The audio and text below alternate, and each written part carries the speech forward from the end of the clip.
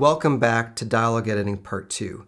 I told you we were going to look at tools that are used on movies to make your dialogue sound better, and we're going to begin that with two very basic tools. They're not actually software tools as much as they are tools for us as sound designers. So one of the biggest things you're going to do is make sound work from one camera take to the next. For example, let's just say we're in a room, and it's production, you've got your shotgun mic pointed at one actor. You get their lines, you swing it the other direction and get the lines for an actress, but behind her is a window. And outside that window could be traffic or an air conditioner, things like that. You lay those side by side on your timeline and the background ambience is wildly different. And so even though there's an array of tools to deal with that, like gates and expanders and EQ and voice isolation, something you're always going to use is room tone and fades. And we're going to look at that with a couple scenes from Reckoning, because you don't want your audience to be distracted from one take to the next. So let's take a look and see how it's done. And so we're going to go back to where we left off at the beginning of Reckoning. And we already set our volume here when he says no and then screams Rose. But you'll notice on the timeline I have some gaps in the audio, so that's dead silence. That doesn't work. We have to have some kind of consistent room tone. Well, in this specific scenario, I had to ADR his lines. The production audio for this no and the yell wasn't very good. And so I already did that. We're going to talk about ADR later, but I already placed the new audio in, but it's in chunks, and I don't have the ambience from the cabin. And this is just one example of how getting room tone during production is very important. I mentioned that during the production training. So did I get room tone for this scene? Fortunately, I did. So I'm going to open my media pool to scene 2, and I have it right here. Normally, I have a lot more bins. I said this already, I think, in the other lesson, but I had to move part of Reckoning to a quiet SSD drive so I could record these lessons because my RAID array is pretty noisy. So anyway, here's scene 2. Here's my cabin room tone. So double click on that. I have it up here in the preview. There's no wave files that you can really see because it's so quiet. I'm just going to mark an in and an out, and I'm going to drag that down to my Dialogue 3 track. I keep the room tone, even though you could maybe consider it as ambience, I keep it with my dialogue because I'm using it to patch and repair dialogue issues. Okay, and the other thing, besides the gaps in the audio here, the other thing with ADR is it's not going to have the background ambience at all. ADR is typically a very, very pristine, clean background. So here's what we do. I'm going to take this to the very beginning of the scene. Just put it right there. And then I'm going to extend that to the end of the scene. Right there. And I would zoom in and get it exact, but I'm not going to waste the time with that now. Something else you need to do is check your room tone because there's inevitably going to be some sounds that you need to be aware of and remove. In fact, I'm going to crank the volume up so I can hear it a little better and play that. Okay, it's pretty clean. What I would do is listen to all of this, and if I had any issues, I would fix that. For example, let's just pretend there's an audio issue right here. I'm going to set that back to the default level in Inspector by clicking this. Okay, so let's say right here there was a bang or something. I would literally just cut that bang out, remove that with the delete selected, and then do that, and then add a crossfade. I can just right-click and add a 6-frame crossfade. Now, something to know about crossfades. If you listen to this, you can't hear it very well, but the sound dips down on that fade. I don't want that. So I'm going to grab this little guy and move that up so the volume stays more consistent. So now I've got the ambience going. However, even though this background is clean, it's not going to be completely invisible. So I don't want to hear when we jump into these certain audio segments. So what I'm going to do is use fades, and fades will save you with this stuff. I fade on my dialogue all the time. So I'm going to bring this all the way to right where it starts, like that. And here we go, and like that. Awesome. And I could do the same thing. These are, let me unmute these. So that's him breathing, and I would probably keep the breaths on the closer camera shot a little louder. And I'm not hearing any offending sound come in, even though I don't have fades, but let's just play it safe. I can't see the waveform, so remember you can do Command Option and scroll. And there we go. So here are the breaths. So I'm just going to fade this. In fact, Let's move this down to the other track, and I'm gonna see how long I can take this. Okay, we can go about that far. And this, okay, so what I'm gonna do is kind of try to do the same amount of fade on each one of these. Like that. That's gonna help this be seamless from one to the next.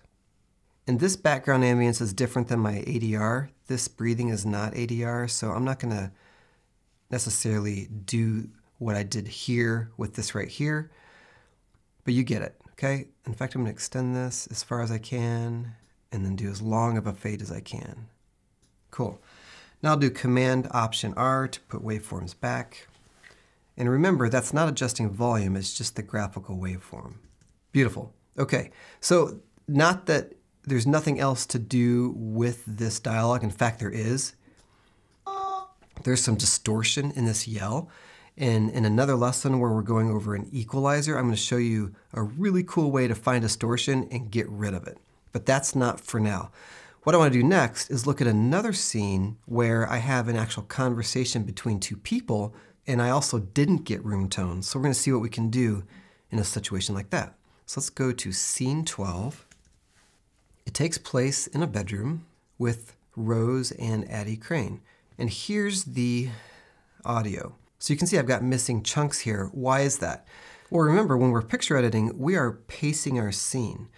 And it's all the time that another actor is running over another actor's lines or just saying their line really fast where you might want to have a pause.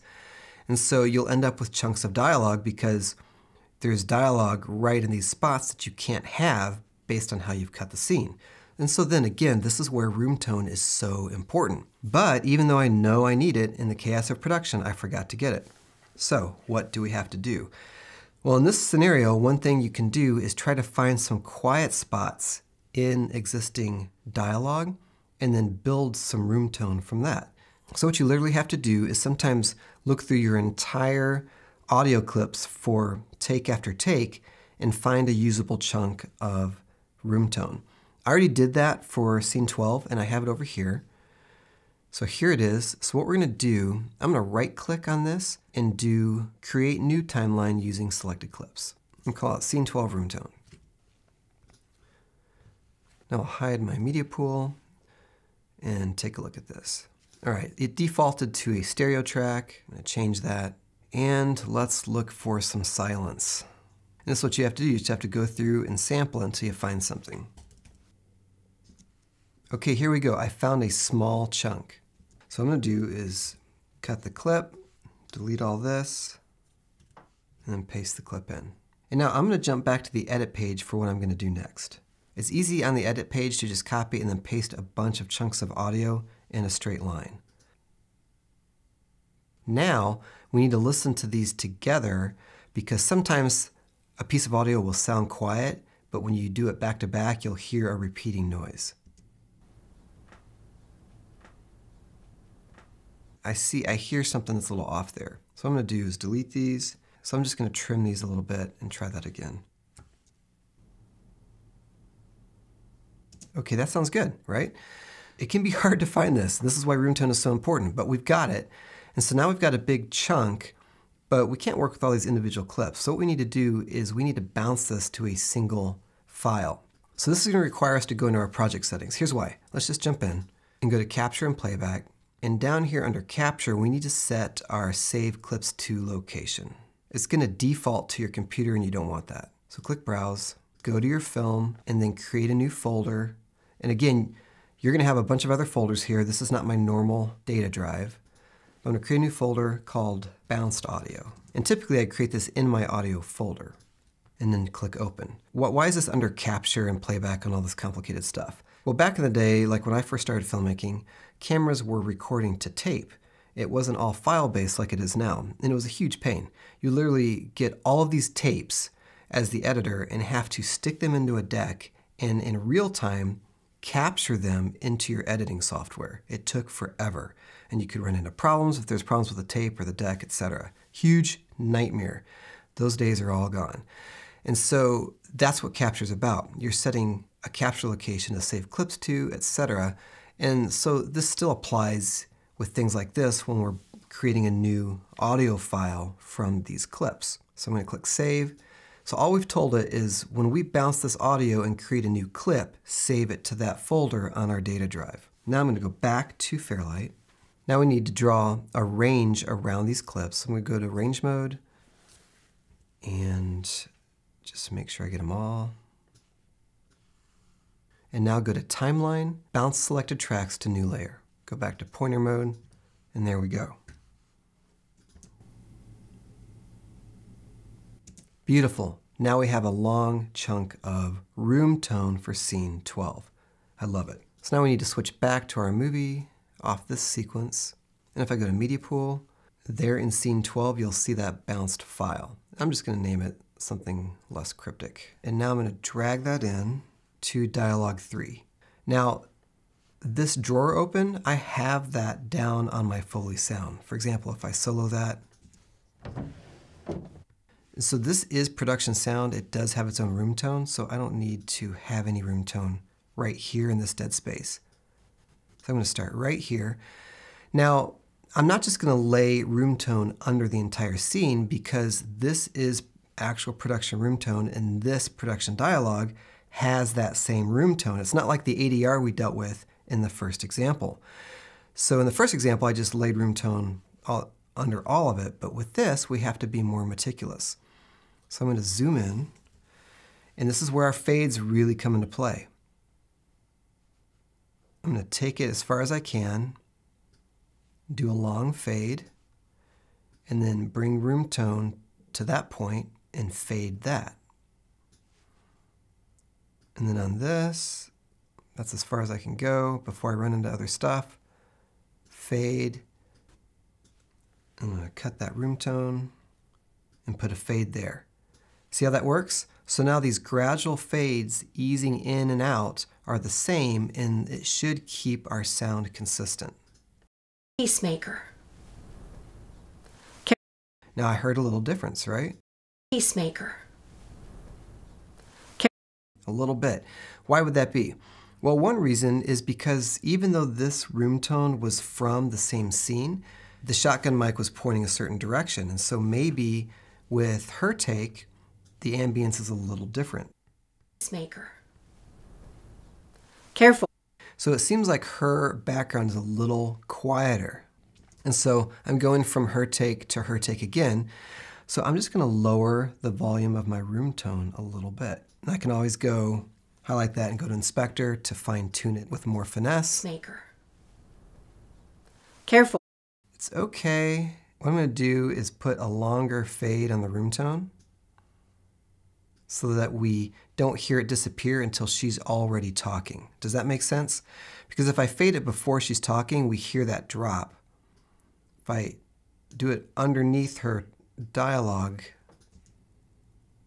Careful. it was a little better. And a little disclaimer as we're going along. I'm really trying to get sound through to you in these lessons in video format where you can hear differences that I'm talking about, but sometimes that won't come across the way I'm hearing it in here. And also when you're a rookie sound designer, your ears won't pick up on everything quite as fast, and that's completely normal. My ears are still rookie ears compared to legit sound designers that do it all the time for a living, okay? So just know when I'm giving specific examples, if you don't hear the difference, A, it could be the lesson video, or B, your ears are just getting used to things, and don't freak out. Just try to focus on what I'm saying because that's what you need to learn. So that worked. Lowering this room tone matched her room tone a little better.